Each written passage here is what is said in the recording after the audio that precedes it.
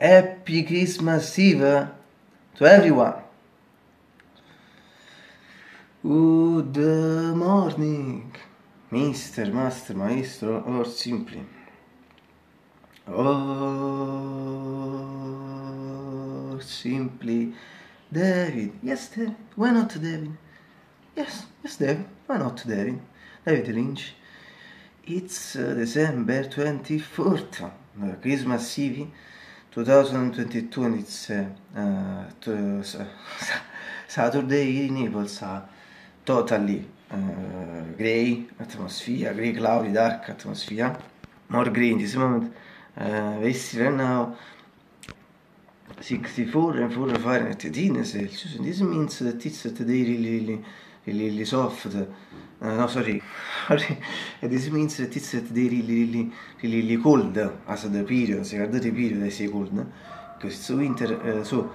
But it's not in this because with these degrees, as you know, we are always in the average of the autumn, because these are always the degrees of autumn, 16-17 Celsius, as you know, the standard of the autumn, last period of the autumn in particular, era. So well, very well, it's not seems, from this point of view, it's not seems winter atmosphere, so well.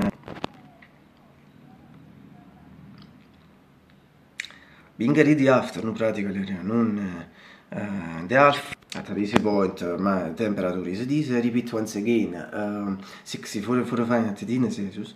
But the really important thing with this atmosphere is that absolutely we don't have those beautiful blue sky and such. I don't know if you see.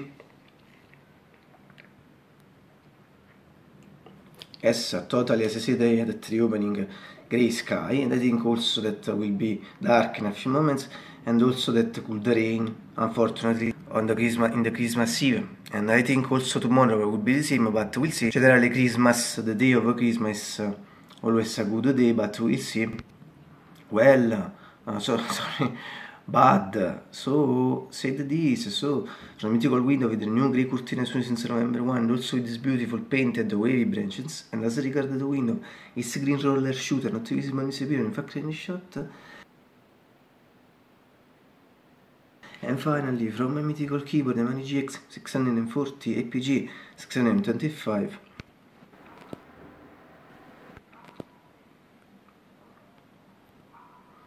Eva, a great Christmas Eve, and a great day, him, all the people for the channel. Reports Australia greeting to everyone.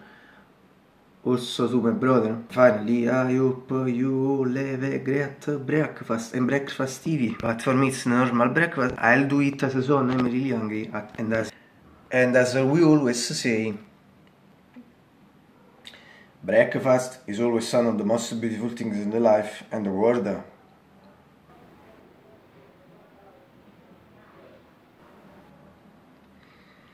I'll see you tomorrow, I suppose.